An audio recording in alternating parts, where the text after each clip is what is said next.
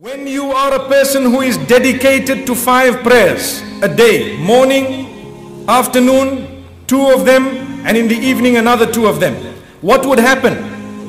Would need to be on a certain level of purity in order to read prayer. It would become difficult for you to sin. Wallahi, it will become difficult for you to sin if you become regular with your prayer. You've read one, you are waiting for the other. Sin to be committed, not good enough, I have dhuhr salah coming. After that, sin to be committed, not good enough, I have asr coming. After that, sin to be committed, no, I have maghrib.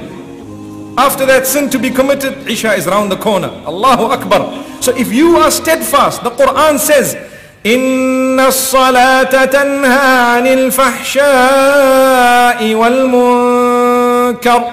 Salah itself will prohibit you from immorality and evil. Salah on its own has the power to stop you, to pull you back from immorality and sin, evil. And the beginning, just the verse before that, Allah says, أُتْلُ مَا أُوحِيَ إِلَيْكَ مِنَ الْكِتَابِ وَأَقِمِ الصَّلَاةِ. Read that which has been revealed to you in terms of the book, that's speaking of the Quran, and establish your prayer. May Allah subhanahu wa ta'ala make us strong.